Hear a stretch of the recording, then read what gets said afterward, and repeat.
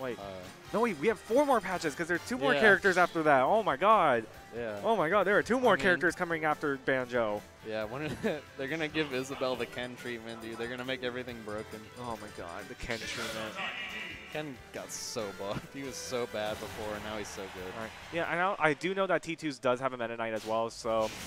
Other theme matchup. Yeah, other theme. Yeah, would say the hero and the villain. We're going for the anti-hero and the villain matchup. Yeah, and I'm sure this is a much better matchup for Meta Knight than Kirby, at least on paper. Right.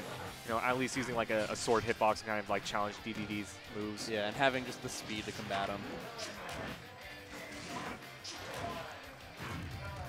Ooh, I like all these ledge plays from Chazo, and I'll be like, ha ha ha, you dare try to ledge guard me? No. And what is Chazo doing? Chazo just likes to do this. Like, he's done it before against me, so I know personally. Like, he likes to just charge that and then like hope people come in. But he's taking damage from it, so like if they just decide to sit back, there's not much that he can really do with it. Right. Especially with Meta Knight, who has so many jumps to get away from stuff, even if he tries to approach with it. Definitely, I would see that being like, oh my god, why did you die? Meta Knight, like, why did you die to that? Yeah, that was very suspect. And again, as I was trying to say earlier, you know, I could see that being as a viable option when you're at like 100%, because at least you don't take more damage doing it, you know? But yeah, just against a character that has such good evasion, it's weird to do, but Chazo's got the lead right now, so he can play a bit silly if he wants to, honestly. I mean, if you're not getting punished for it, why not? Yeah.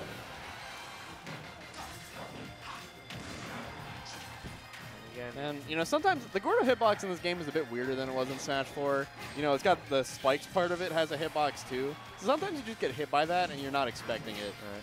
And the other thing is that, like, sometimes at, like, low percent, you can get hit by that Gordo twice. It's so stupid. Yeah. It's a lot better. It's very stealthily better than it was in Smash 4. Right. Plus, it always sticks to walls now. Very important buff for that move.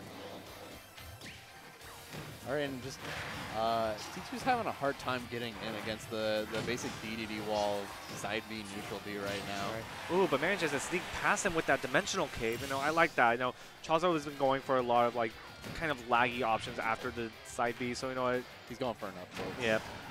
Yep. I think you can jump before that comes out. There's something you can do. It's either jump or shield.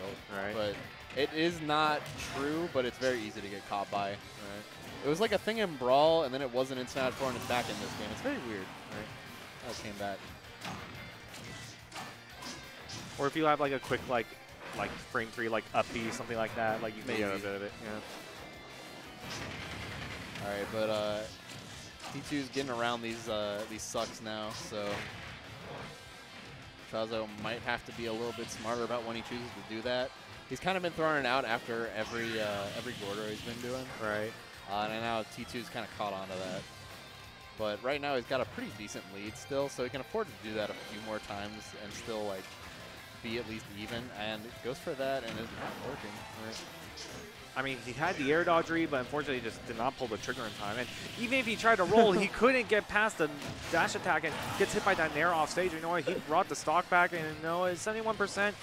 It's going to be hard, but it's definitely doable. Yeah, and especially like on such a comboable character.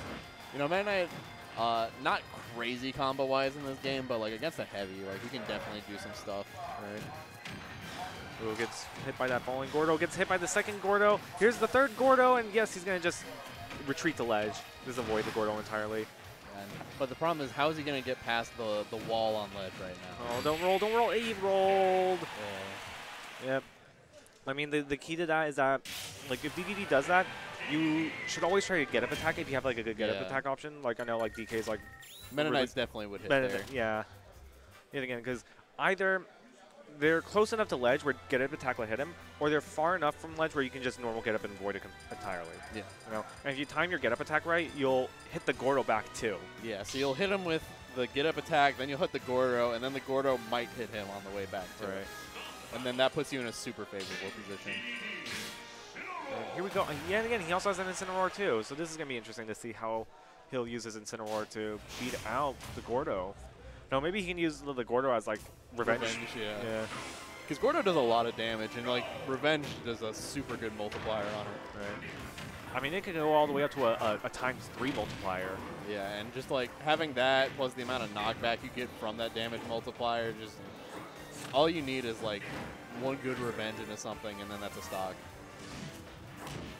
Yet again, trying to punish to get up attack option, but not going to really do so successfully. Yet again, I like what he's doing. He's able to, you know, punish the inhale now by going up with the forward air. Yeah, and you can see that like Chazo's not really able to throw out these Gordos like he was against the Metaknight because he has to be scared of Revenge. Oh, and you got to realize that that hits below ledge, so you can't just sit on ledge forever hoping he just damages himself. All right, just hits it back. Yep. And again, I like that. Staying in shield, waiting for Dedede to come back, and using the Nair to hit the Gordo back, too. Yeah, he realizes that when Chazo's throwing that Gordo and he's doing it so far away from him that he's expecting the Revenge and ready to punish it. So he's just going for something more basic that your normal character would go for. Right. You know, and that's why you have to know your side B hard counter timing because, oh my god, he armored through it! Yeah, that swing does have armor. Yeah. So you do just have to wait it out or grab it. And again, you know, T'2s, no, I like that. You know, the arms do have intangibility on the lariat. Yeah, this is rough for T'2s right now. He's just not getting any of the things that Incineroar wants to get. Does get in there though. Still got some life in him.